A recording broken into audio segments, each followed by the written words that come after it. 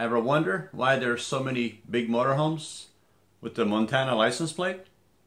Well, I looked into it. If you find this video helpful, please give me a thumbs up and subscribe to my channel and follow me. Thank you. Whether you just bought a motorhome or you're considering buying it, where should you register? Should you register in your state that you live in right now?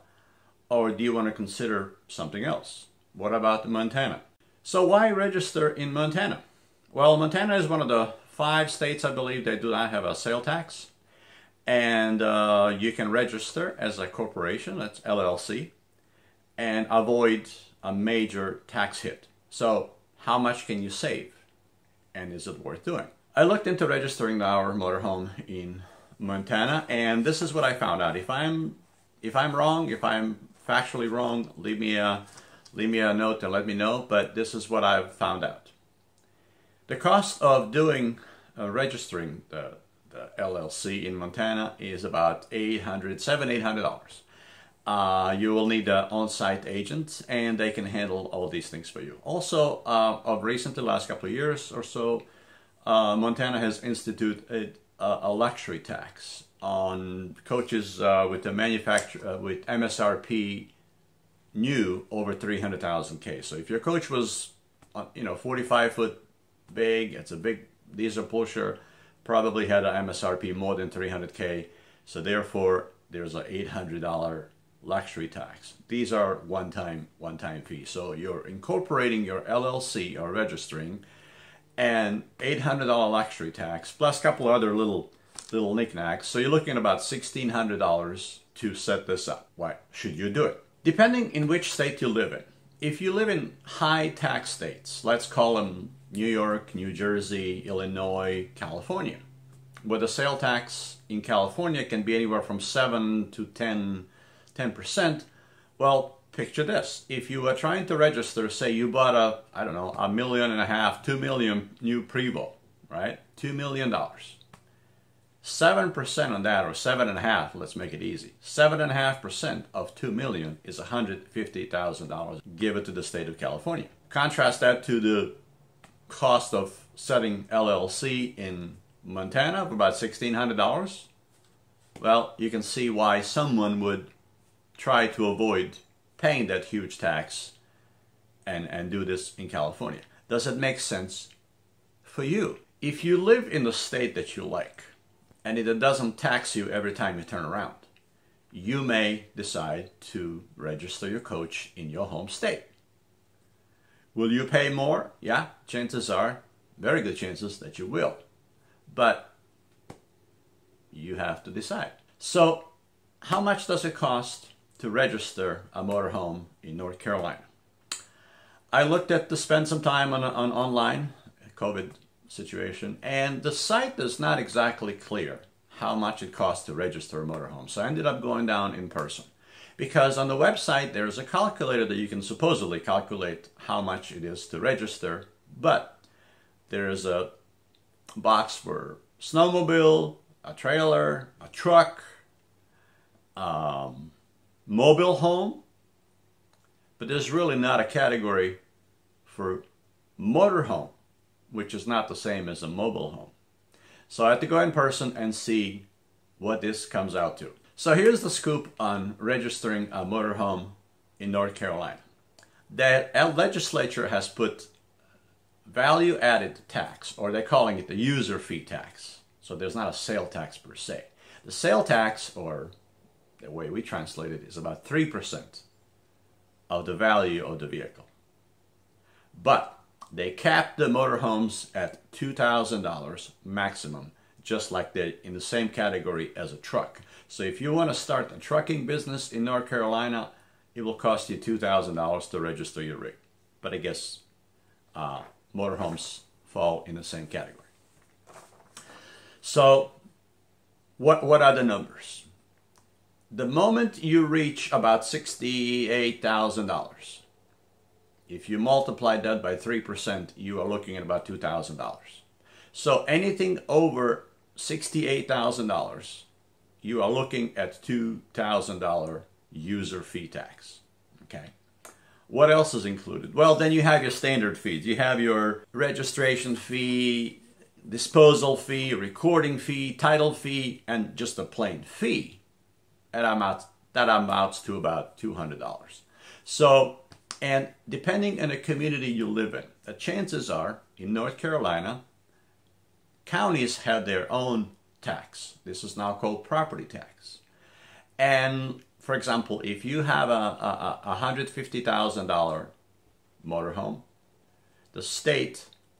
the county will tax you about $1,000, and the city that you live in, they're probably going to attach their tax as well, which is probably going to be around $500 neighborhood. So you have your $2,000 user fee, you have a $1,000 county fee, you have a $500 city fee, and so add a couple of $100 just to be on the safe side. So you're looking at about $3,500, $3,700 for an average $150,000 motorhome.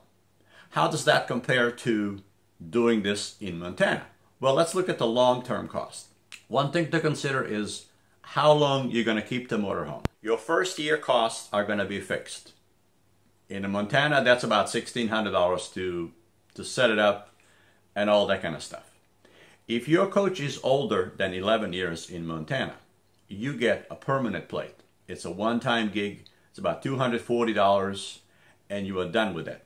After that, you have just basically, I think the right now is about $20, like a fee you pay to the Secretary of State annual.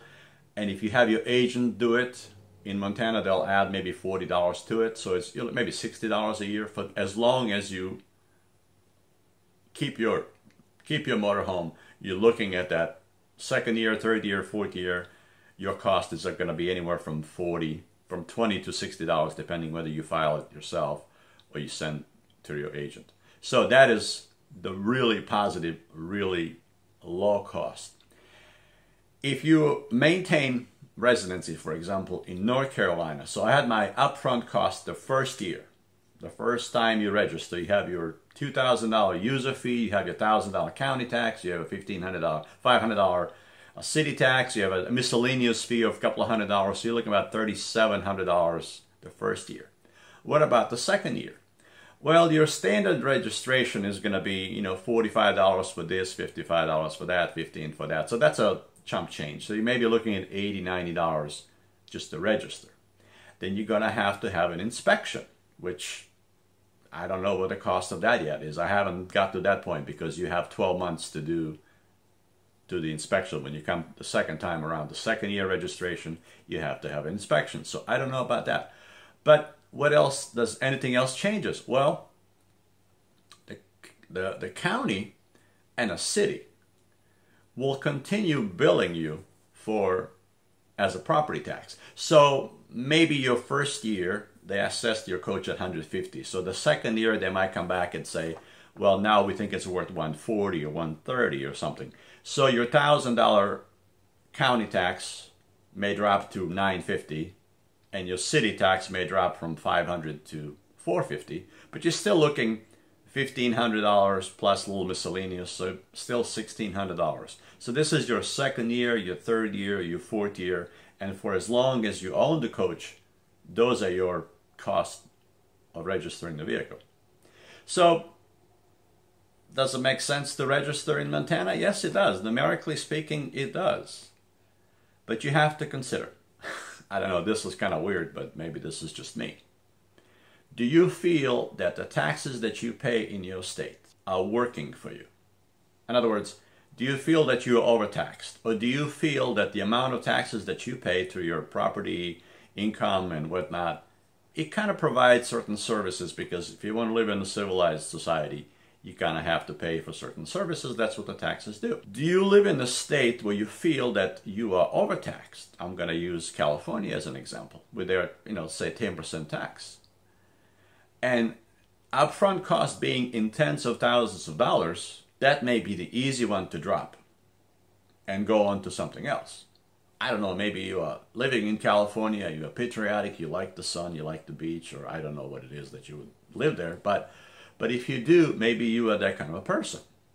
But you see why a lot of people are doing this Montana LLC, because it's a lot of money involved. So I guess sometimes it's a personal choice. Maybe it's some kind of moral value, but certainly is always economic value. And we all the old saying, follow the money. Now, one thing to keep in mind, even though it may be completely legal, and it is, to register your coach in Montana, it does not mean that your state is going to be all thrilled about it. It doesn't mean they're going to let you go that easily, especially in New York. I mean, New York is going after dead people all the time because they just won't let you go. You know, once you are a resident of New York, they want money any which way they can get it. So you may be doing the right thing for yourself, and certainly financially makes a lot of sense. But before you do it, check with your state